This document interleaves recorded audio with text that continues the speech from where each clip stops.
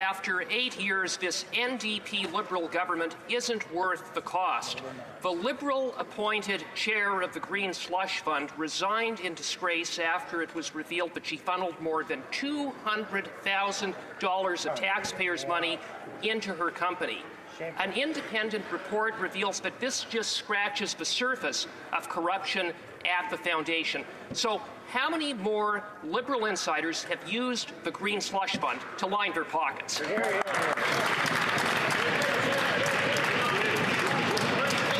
Honourable Minister for Innovation. Thank you very much, Mr. Speaker. And I'm sure that Canadians who are watching this member are wondering what he's saying again, Mr. Speaker. Let me bring facts to the story. Mr. Speaker, from the moment we heard of allegation, we commissioned to have an independent investigation. We froze the fund of the institution, Mr. Speaker. We accepted the resignation of the chair. The CEO has resigned, Mr. Speaker. We're going to go to the bottom of this, Mr. Speaker, and we're going to continue to help the companies in our country, Mr. Speaker.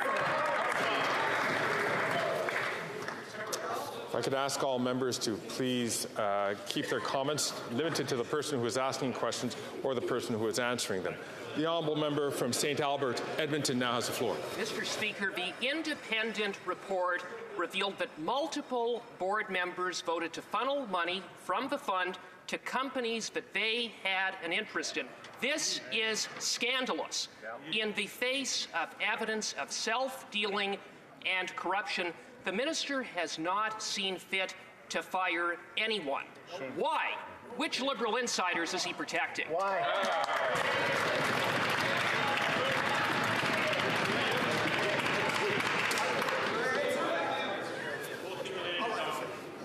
The Honourable Minister for Innovation. Thank you very much, Mr. Speaker. And you know what is scandalous, Mr. Speaker?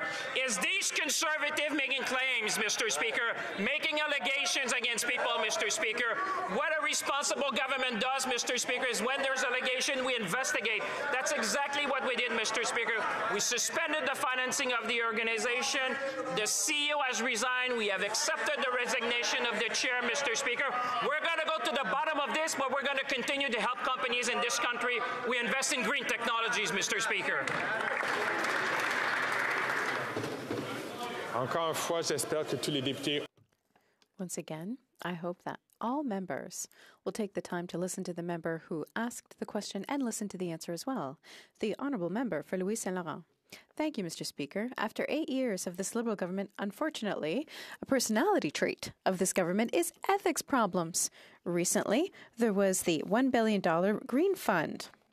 The Auditor General is investigating $40 million in mismanaged funds. The chair of that organization paid herself $200,000, funneling it to her own company. The Canadians who are listening to us want a clear answer from the government. How and when is this government going to hold these people accountable and pay back the money that these people used to help out their own little Liberal friends? The Honourable Minister for Innovation. As you know, I have a great deal of respect for my colleague for Saint Laurent. He's an honourable man. But today, the people in Saint Laurent must be asking questions because he knows full well what the government is doing.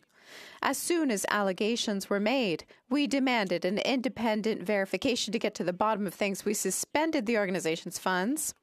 The CEO of the organization resigned. The chair of the board of directors also resigned.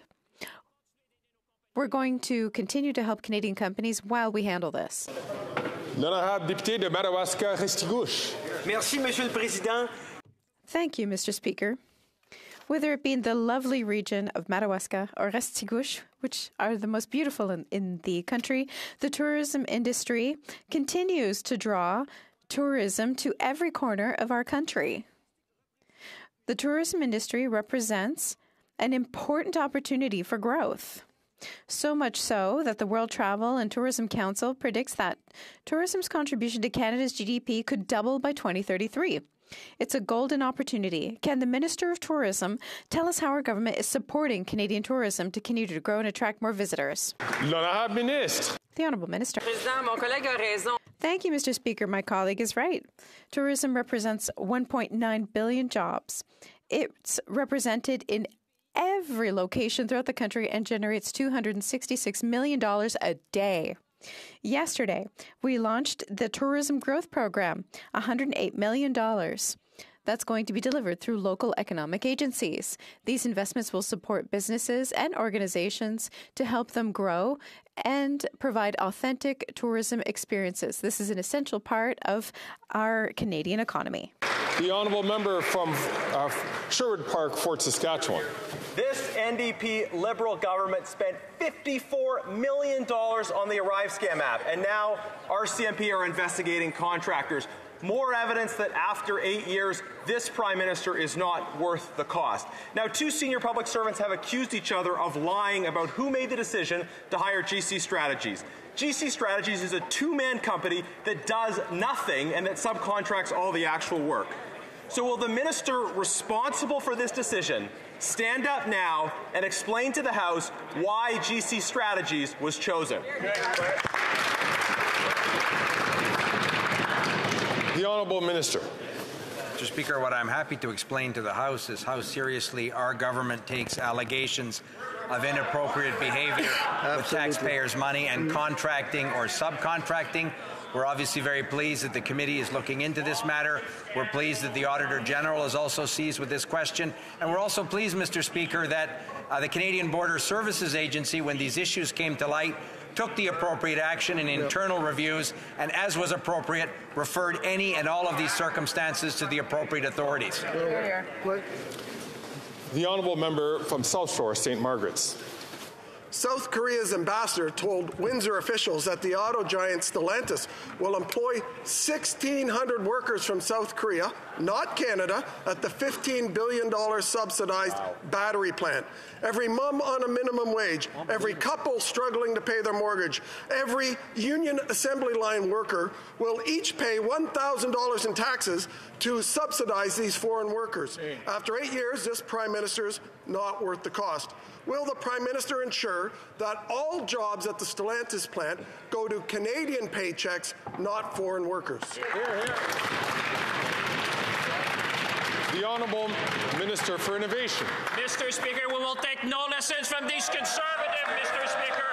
They have done nothing for the people of Windsor. They have done nothing for the workers, Mr. Speaker. And they have certainly done nothing for auto sector, Mr. Speaker.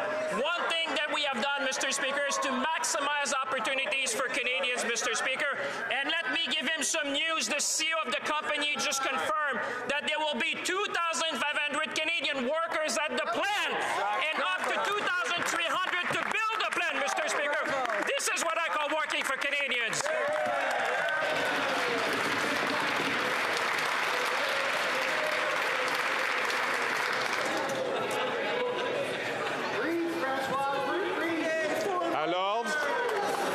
Order.